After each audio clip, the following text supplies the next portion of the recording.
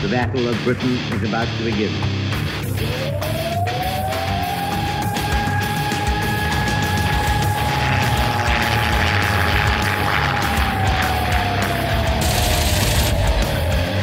Deep right, we got mates up there.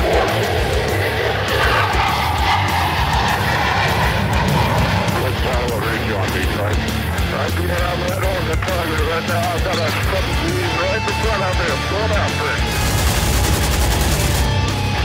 Right, I got him. Welcome back to the Lead Pursuit Podcast. If you have been under a rock and have not seen the video released from Warlord today, then you might not know what we're going to talk about. We're going to talk about the production values, right, Brett? Right, Steve? Spielberg, right? Yeah.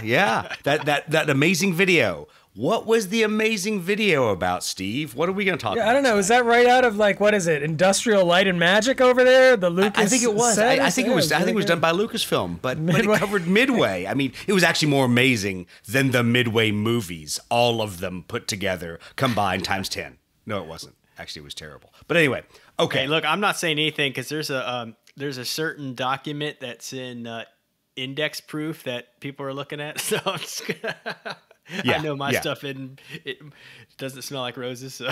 Yeah, exactly. So we really have no stones to throw there in that sense, because if you want to make fun of the campaign rules when they come out, oh yeah, there's plenty of opportunity.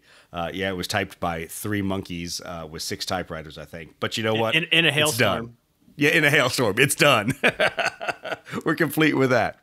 So let's talk a little bit about the Midway starter since the video has come out. Now, the video only showed a couple parts of the starter, specifically some models. Didn't really delve into any rules. If it was anything, it was just I was going to say a visual orgy of models, but that's probably not what it was. I'm really not sure how to describe it, but yeah. Anyway, so we know there's Wildcats, and we know there's A6 M20s that are both in there, because guess what? We saw those today. One of the questions that other people had asked, and I laughed the way it was asked, was, hey man, do they still have the screwed up markers and templates? No, the templates are different. They got rid of those cardboard templates that you saw previously. I threw mine around, or I would hold one up for the camera. But they got rid of those, and they now have plastic markers and templates. So they have a 9-inch ruler style plastic template in there. They've got high cover markers. They still have the calipers, as we'll call them. Steve, you use the calipers. You're one of those guys who's a precise pilot, right? Yeah, I do. I like them. Yeah, I mean, I think it's good for making sure the people you're playing against turn the right amount. I don't use them so much when I'm turning. I was going to say, how do I make them use the calipers, not me use the calipers? Steve never used it until we started playing he started playing me on TTS. Now we use them all the time. Yeah. Well, that's because you're always out there bumping models on the table, Brett. We know how you cheat. That's all right. Knocking You stuff don't have out a cheater with a card. ruler. Brett has been using the like triple mouse scroll on Tabletop Sim, and Brett's famous words are, that's about 45, right? That's about 45, right? It's more like 90 degrees. Nice work. Yeah, Right, cheater. right. Hey, that's a Well, pretty the good neat news- upgrade though that they've compared to the Battle of Britain. Yeah, box set yeah. that, So, it's- trying to be fair here, I think it's pretty cool. It is the same ones you've seen in the 1/72nd scale Airfix box. Same set of markers. I think it's an improvement. Could we cast stones about why 9-inch, why not 9-inch? Sure, okay, you're playing MiG Alley, a 9-inch movement template isn't going to work for you. Tough luck. It's what they've got in there for that sprue size, and I think it's a decent upgrade. I think it'll be pretty helpful for everyone. We know that much like the previous Battle of Britain set, there are punchboard bombers out there. So you didn't see them in the video.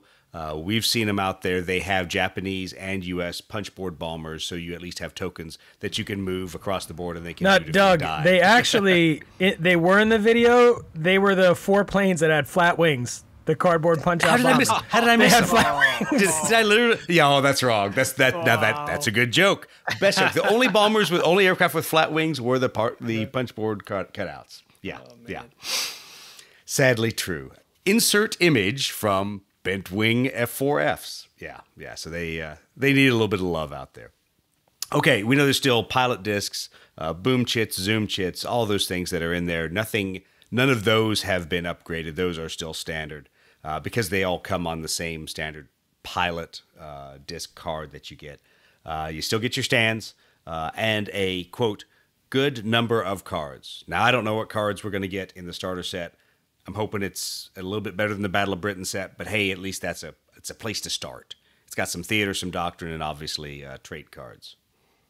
Yeah, for Steve, I know you'll be brokenhearted because it doesn't have tight turn, but it has no stalling instead, which is, I mean, IJN should be your new faction, right? I mean, it's like the super cheater faction.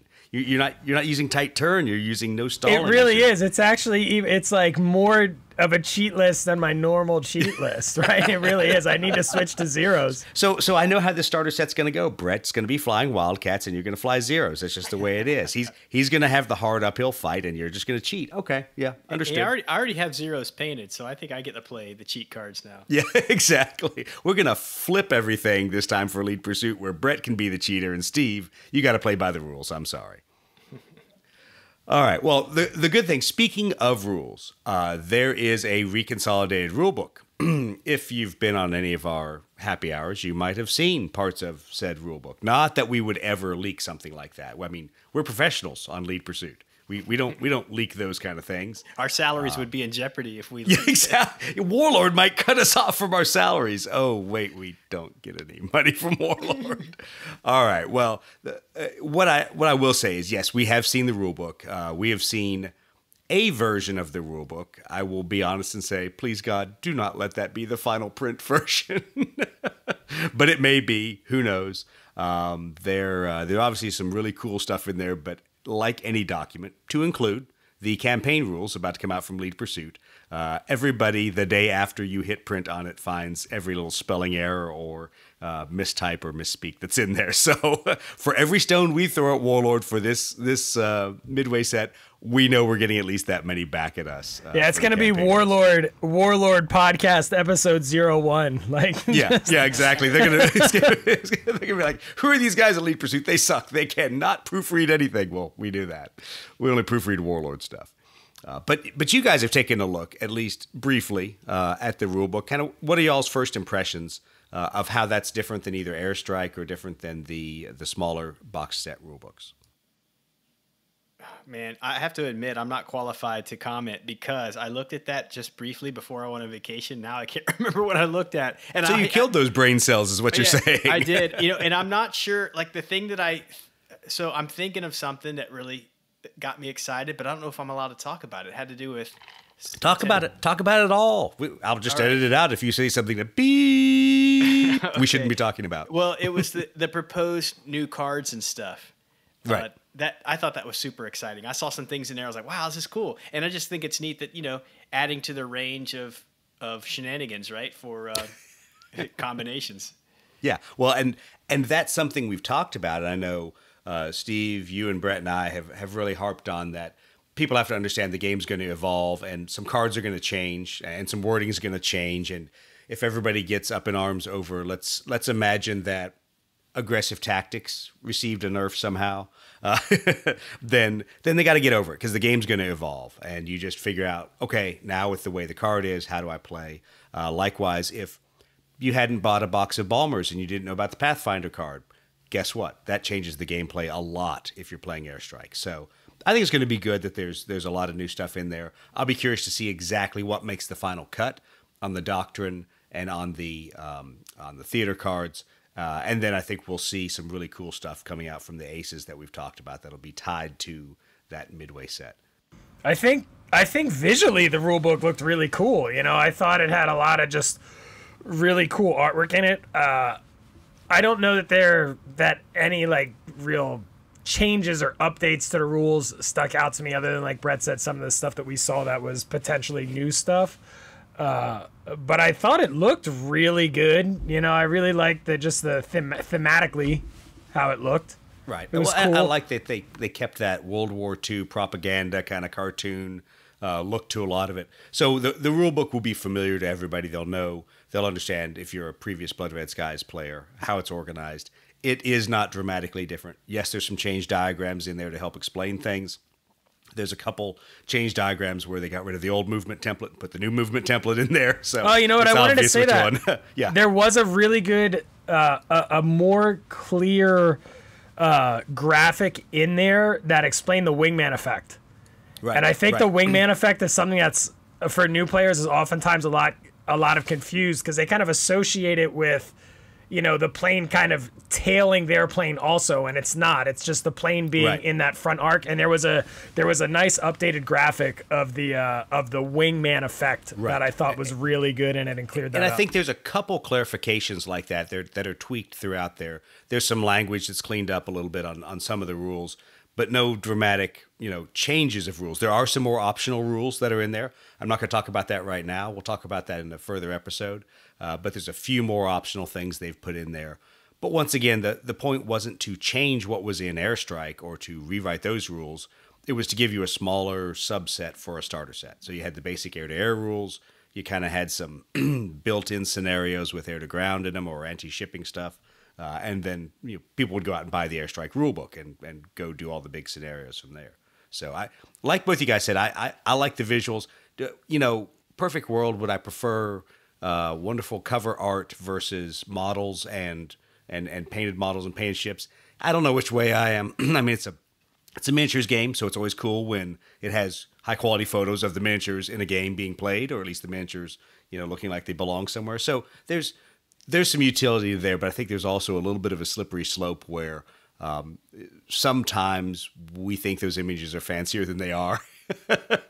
And so sometimes we look at it, we're like, okay, I'm seeing the same carrier over and over again. Okay, I'm tired of seeing that carrier. Did anyone build a Japanese carrier? Crap, no one has that in 1/200. So. You know what I'm really digging right now that a lot of people have been doing just on the Ready Room, and I think there's a couple of them in the Midway book, if I remember correctly as well, like the painted models and then like photoshopping the real background in the back. Like, I don't know. It's kind of like, it's kind of cheesy, but I'm kind of digging that style right now for some reason. I'm liking that. There's a couple, quote, cheesy styles that I'm enjoying. That's one of them. And the other one is everyone who's doing the comic book battle reports. So they're taking actual, photos from the game, from all their miniatures being on the table doing whatever, and they're putting in all the comic book commentary on the side. And I think that's kind of cool. I actually enjoy that sometimes more than, churning through a 45-minute battle report video. Gives me the quick summary. It makes me feel like I'm reading something fun. Well, so we did mention the photos. We mentioned the photos of the models. I think the best way I described it was, at least for me, I glommed onto the aircraft at first and kind of was like, oh, look at those wonderful aircraft. And holy crap, there's a big ship in that one too. So they obviously have a 1/200 scale U.S. aircraft carrier in there. It's awesome. I think it's awesome. Is it a bunch of models sitting on the deck of an aircraft carrier? Yes, it is. But you know what? It's kind of cool. But there's little funny little grognard details that people are going to pick apart, and that I think people are missing the boat if they look at that. I mean, I get it. It's one dude's take on what the carrier looked like with another dude's probably models that were put on it by the studio. So let's not overthink this one. I mean, literally, I looked at it and I'm like, why are there yellow tugs? I thought at this phase, this part of the war is still gray tugs, not yellow tugs. I don't know, but some grognard probably knows. Scott Atchison, if you know, send the info to the podcast because you probably know. All right.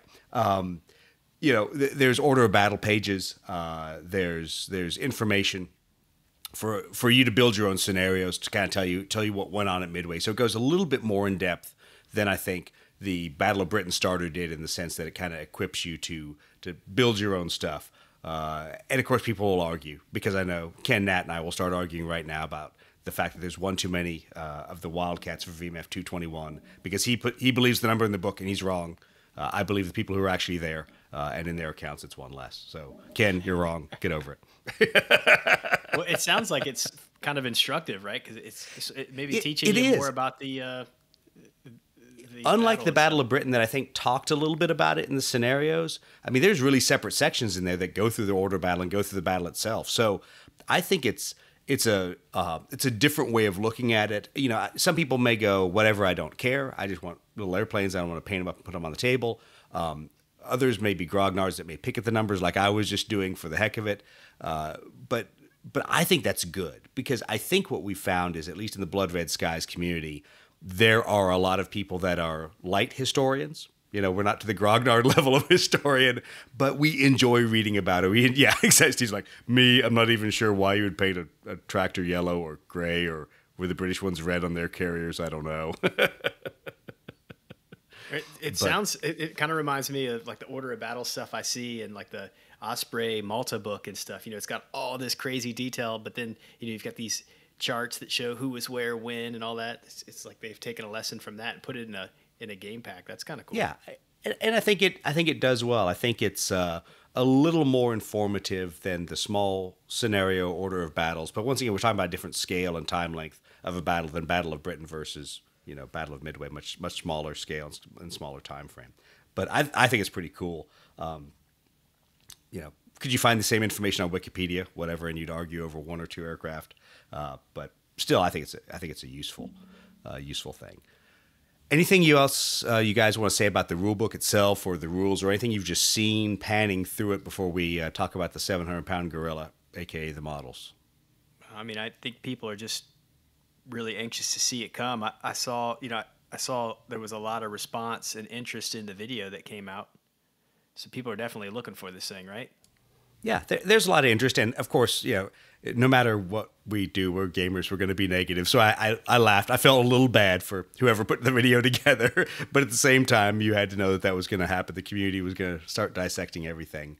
But I think the good thing with that video, at least for me, is it didn't really showcase the Wildcat very well. It showcased the Zero, which I think was awesome, because I think it's a pretty good sculpt. And we'll talk about that one first. You know, looking at it, it is definitely not an A6 M5 like you have in the plastic version.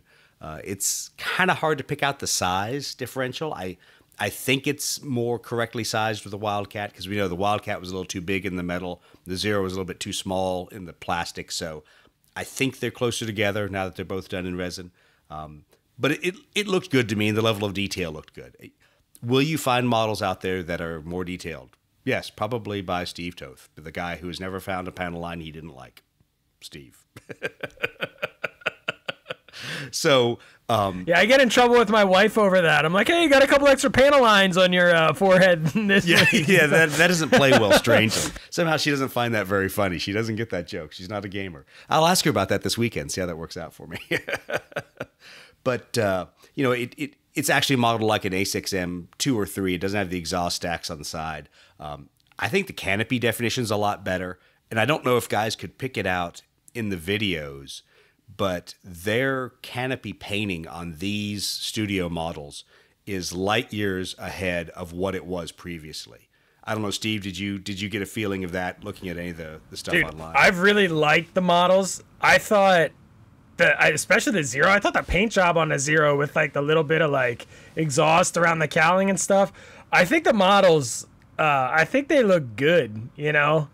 Certainly when they actually straighten the wings out. Yeah, you know, that's like my only gripe with them. And, I know. It's like my pet peeve. I'm like, guys, did anyone just look at this when you put it on a stand? And what kills me about it, right, is, and I know Warlord does a lot of their casting and stuff. Excuse me. They do it in-house. But when you see their like professionally injection molded plastic that they do for bolt action, I mean, their bolt action models, their little infantry and those plastic sprues are like beautiful. And I know the 3D models that they started with for these two airplanes were like beautiful. The fact that they don't have the level of detail and aren't the plastic that they use for their bolt action stuff is like, man, give us some of that for Blood Red Skies, because that hard plastic is awesome. It's awesome. And I think that's everyone's debrief.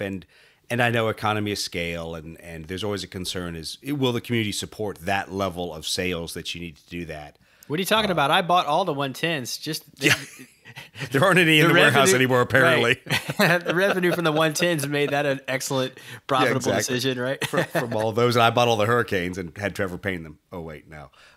But yeah, I really, in a sense, almost wish they had invested in the hard plastic on just these two and said, okay, we're going to get the Wildcat and the Zero done right. And if everything else went to resin and kind of on demand, once again, it's Bombers. They can move up from cardboard cutouts to a resin miniature. But even those, I tell you, I look at the 3D renderings that we've seen, and they just don't don't look like they translated to the resin models. Now, there's a lot we don't know, and we'll talk about it here in a second as we go through some of the other models. But, you know, if someone wants to say what's the lead pursuit quote about the quality of the models is, once you unbend your wings, they got it right on the Zero. They got it right on the Wildcat.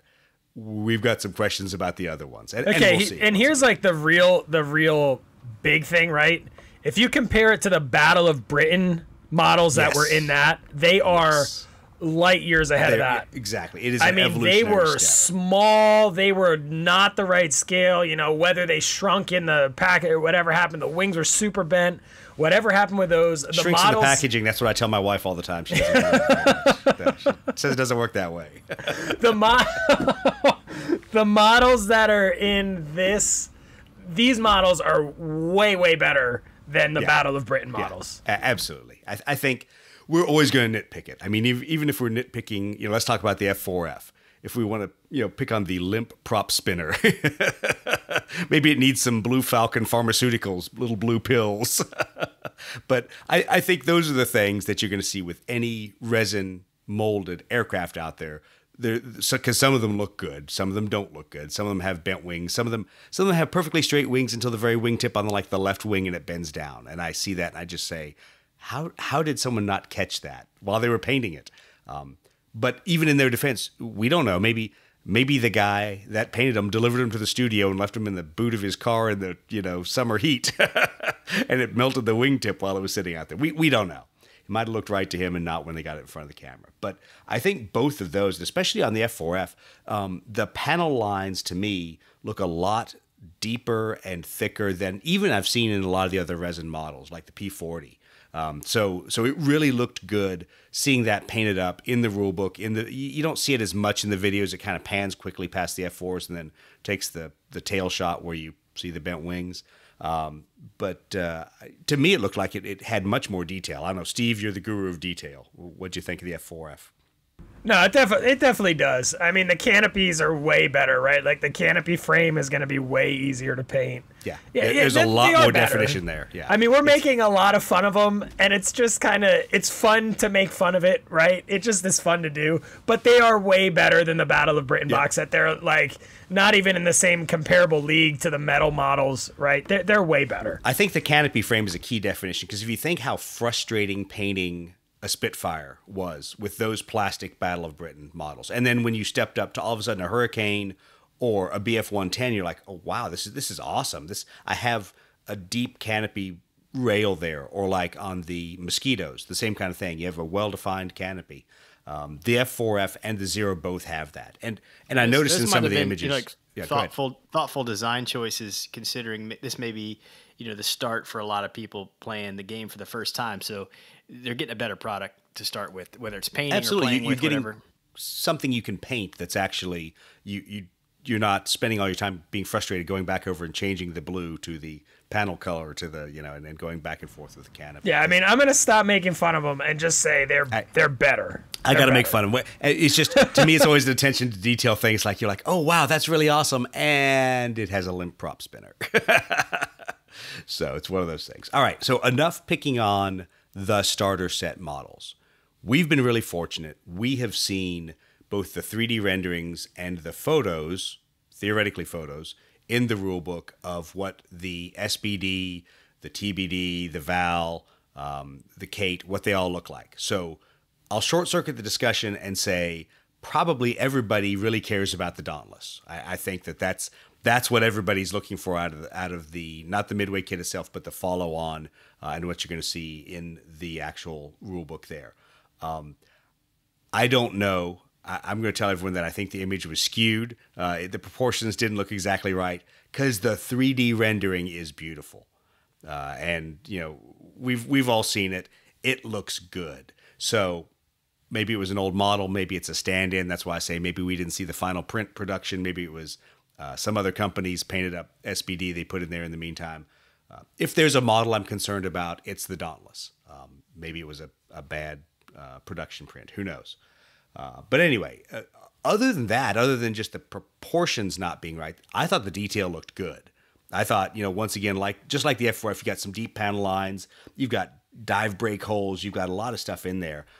Grognards can can pick apart the cowl flaps and things like that. Whatever, who cares? You know, it's kind of representing multiple versions of the Dauntless out there.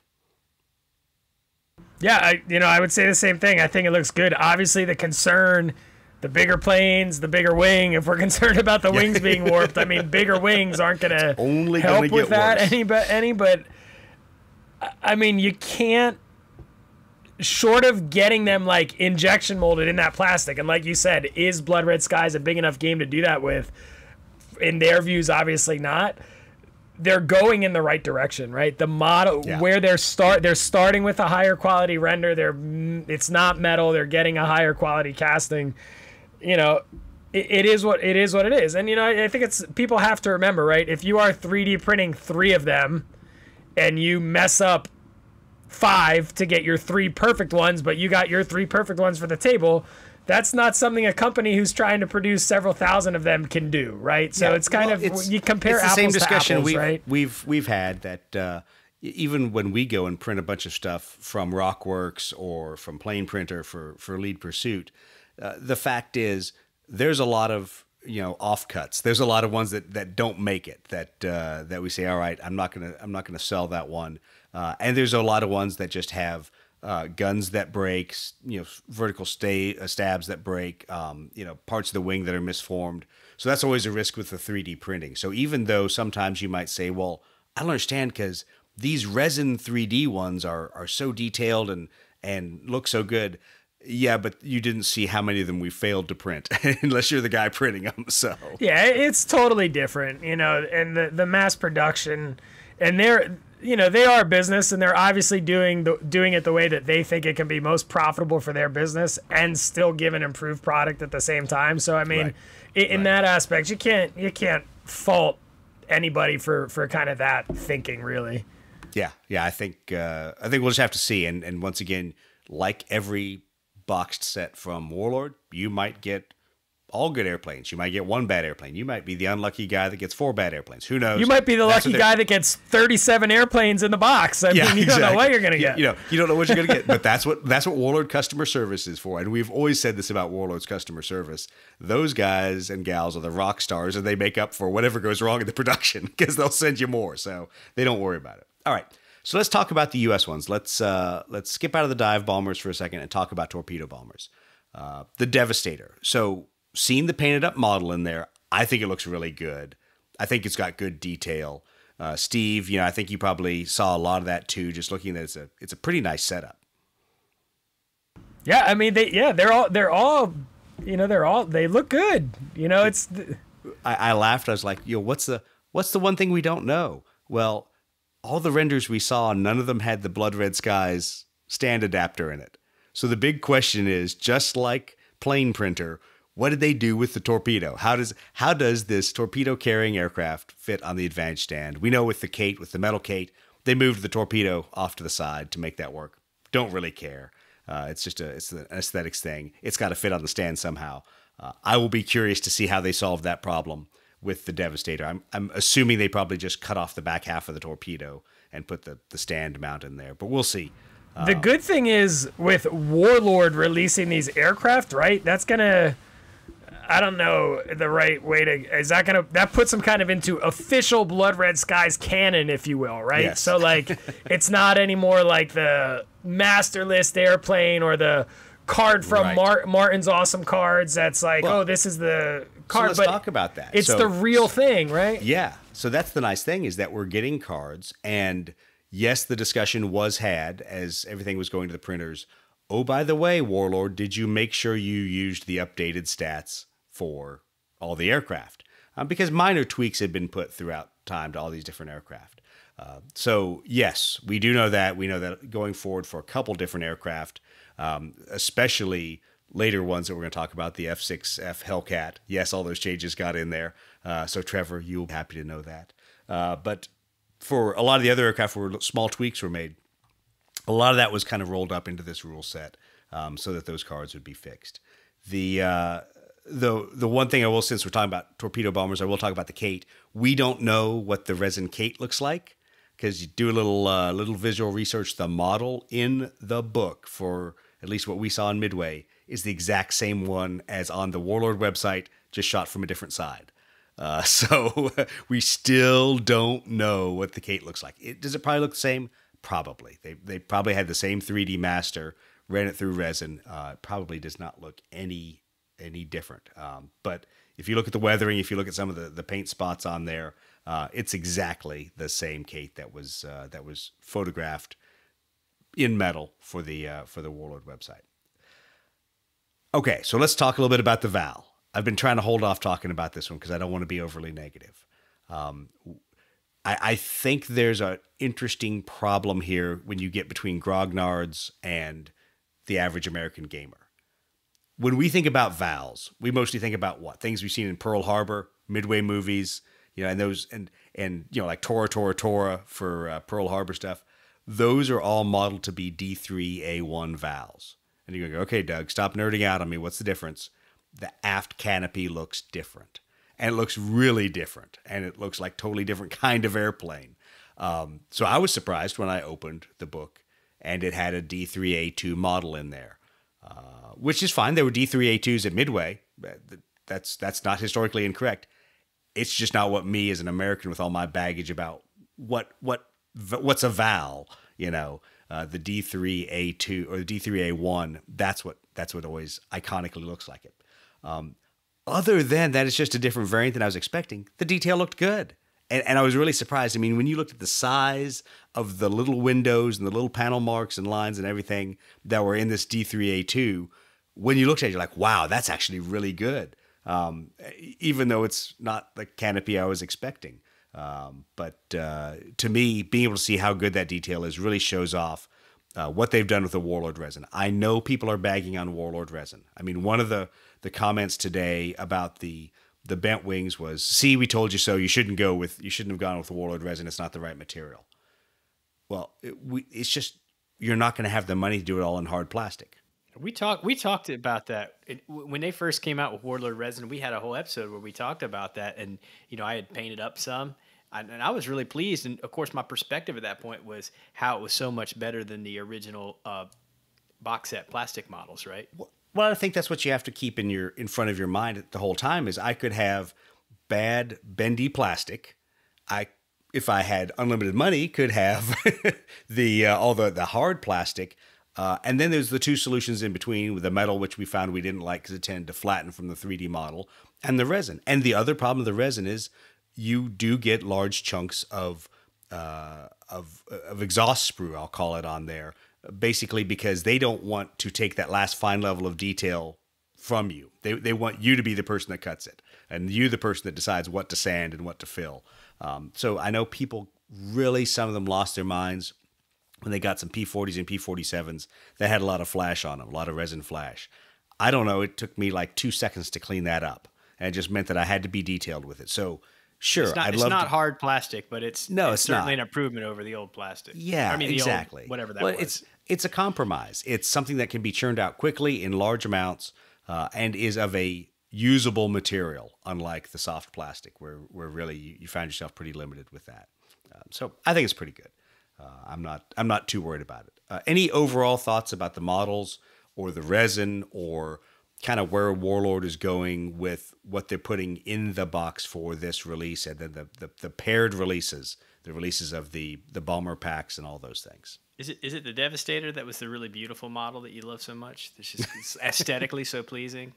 Is that right? Is that the one? I dislike the Devastator, but only the Vindicator. Yes, the Marine Corps Flying Vindicator. That's the one that I have a place of contempt in my heart for, that they could like light one on fire in front of me and I really wouldn't care. Yeah, so there are some not very aesthetically pleasing aircraft at that phase of the war on all the sides. So, all right, well, moving on. So one of the last things we're going to talk about is how the scenarios are different. The fact is, when you get this Midway box set, it's not the same scenarios you got in the standard Blood Red Skies Battle of Britain box set that were geared towards introducing the game. These now have to introduce a larger game. So they have to introduce attacking carriers and a little bit of airstrike without teaching you the entire part of airstrike. So what are the scenarios in there? Well, there's still a scenario 0 where you have some kind of reconnaissance airplane out there dodging everybody else. So you have scenario 0, called hide and seek in this one. Very much similar to the regular Scenario 0. But from there, it starts to go ahead and starts to branch a little bit. So Scenario 1 is still dogfight.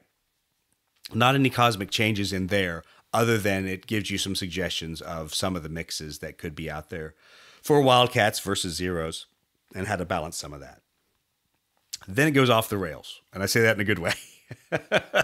Scenario 2 is escort duty. So what you previously remembered from much later from Scenario 4 in the book, escort duty, you now literally have your Balmers as your cardboard tokens moving across the board. Yes, they can shoot back, but the whole goal is just to get them across the board.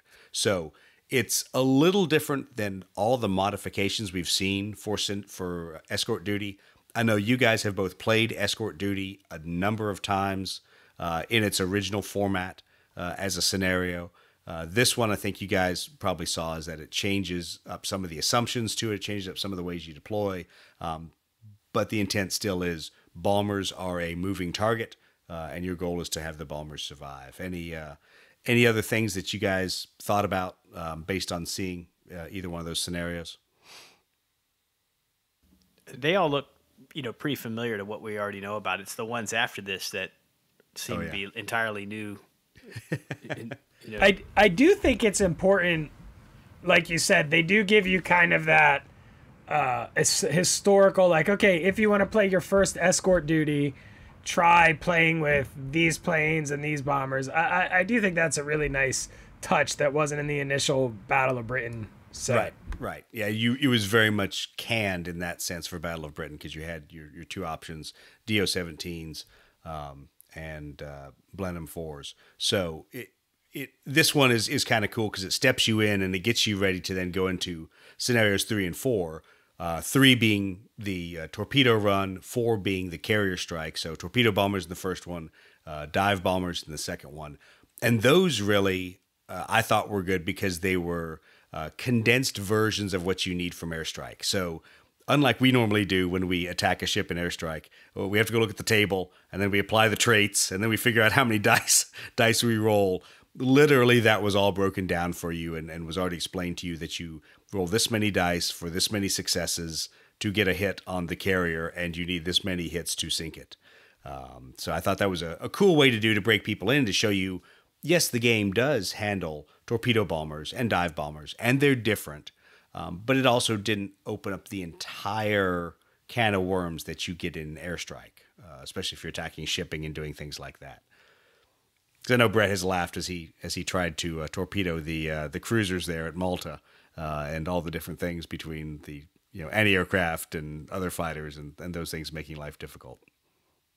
All right, so after those are the last scenarios, that pretty much sums up most of the starter kit and the other aircraft that you see via the starter kit. We know there's some other Tide Pacific releases coming out. We know there are going to be F6F Hellcats at some point. We've only been talking about them for a year and a half, almost 2 years now. Those will be out there. We'll see what other Japanese aircraft on the fighter side are released. I think we can probably all bet that it will be something like the Oscar. That would make sense for the time periods that they're covering. We'll see what actually gets released. And then obviously from there, there's a lot of other branch things they can add for various bombers, various twin-engine fighters. And maybe, hopefully, a return to the Mediterranean, because all that work we've seen with the Italians is still sitting somewhere in a Warlord vault somewhere, with renderings and cards and all the goodness we've seen there. So we know that they haven't abandoned the European theater. We think there's going to be a fairly large glut of things to get through for the Pacific theater. All right, wrapping this up, all joking aside. Anything else, Brett, that you want to say about the Midway set that either you saw in the video today or that you've seen in some of the behind the scenes that we've been given?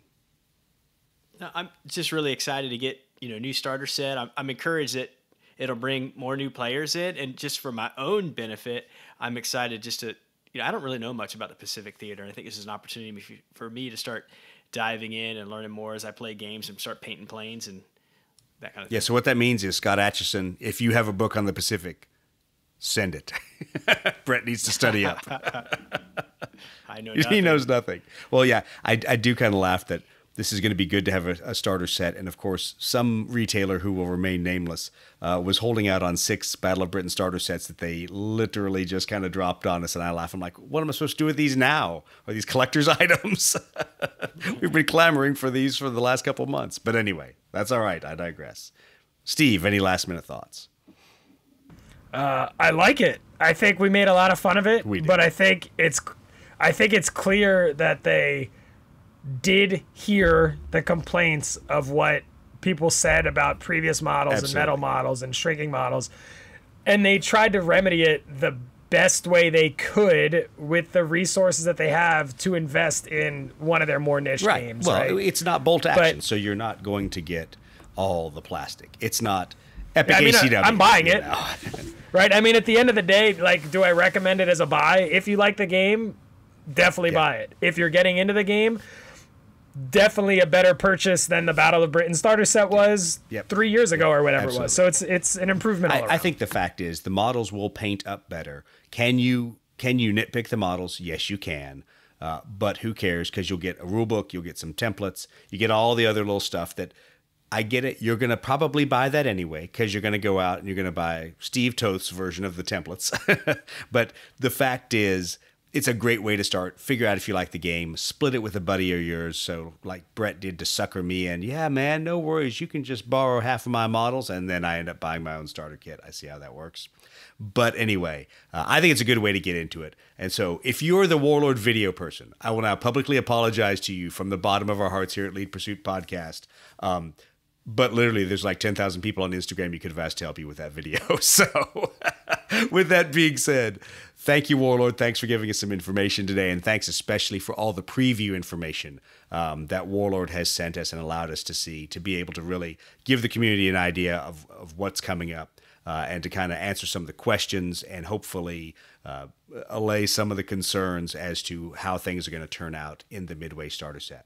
So for the Lead Pursuit Podcast, thank you very much. Please go out, like our podcast on iTunes, on Google. Leave us some comments. Tell us what you don't like. Send us an email. Go out on social media and tell us that we're the biggest jerks in the world for making fun of some poor social media person who had to make that video. But yes, we know we're big jerks, so you don't need to send us that comment. But thank you very much. Keep listening, and we'll talk to you next week.